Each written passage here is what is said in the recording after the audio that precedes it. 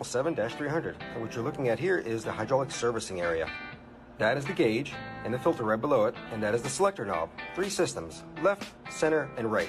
We'll turn the knob to the respective system to service it and monitor the gauge. That right there is for the hand pump. It's a receptacle. You can utilize this hose and place it inside of a container that has Skydroll, which is the hydraulic fluid. And that's the handle that gets inserted into there and gets pumped. But today, we're not going to be using that. Today, my partner is bringing a Bowser. We're going to be attaching it to that little fitting right there, and he's going to be pumping from downstairs, and I'll be watching the gauge until it's full. Now you ask yourself, why do we need to service hydraulics? Well, hydraulics are responsible for your flight control movements and your landing gear movement, because those components have actuators.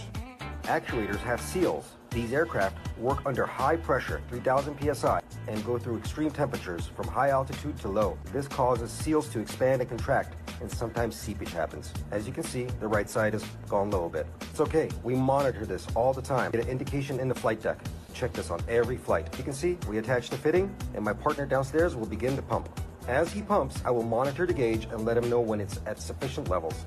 Just one small part of what we do. There's a lot more that we inspect. But